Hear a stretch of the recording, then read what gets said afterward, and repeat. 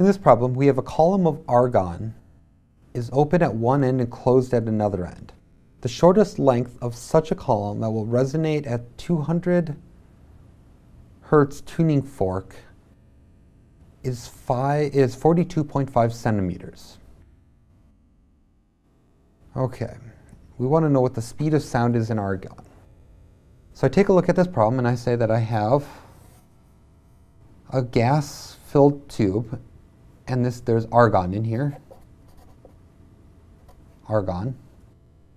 Place in here, and we're going to have it resonate at a 200 Hertz tuning fork. And it's the shortest length that will do this, which means I know that I am at my fundamental frequency. So this length right here is 42.5 centimeters is equal to L.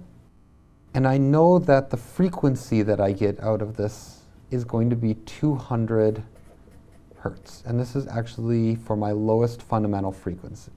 And I want to know what is my speed of sound.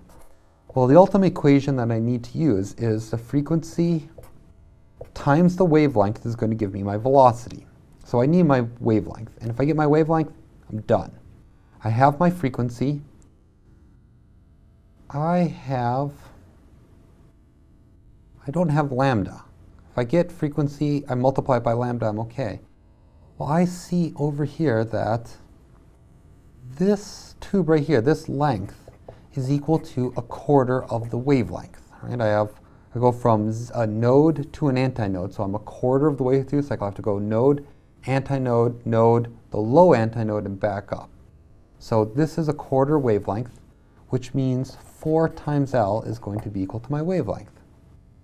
So that means I just substitute in. I get 4L times the frequency is equal to my velocity, which when I plug in the numbers is 4 times 42.5 centimeters times 200 Hertz.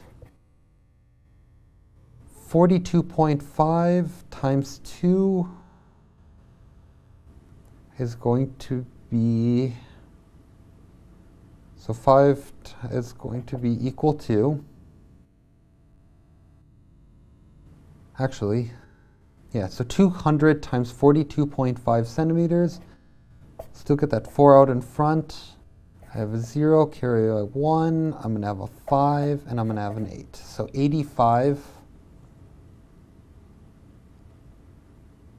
85 centimeters times 100 Hertz still. So the centimeters and the 100 will cancel off when I convert to meters. So this is going to be equal to 85 times 4.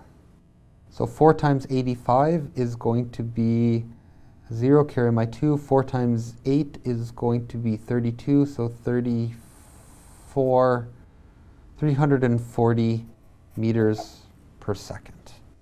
So I come up with the speed of sound in this problem for argon is going to be 340 meters per second, which is kind of an interesting number because this is the number I remember for the speed of sound in normal air. And air is composed mainly of nitrogen, diatomic nitrogen.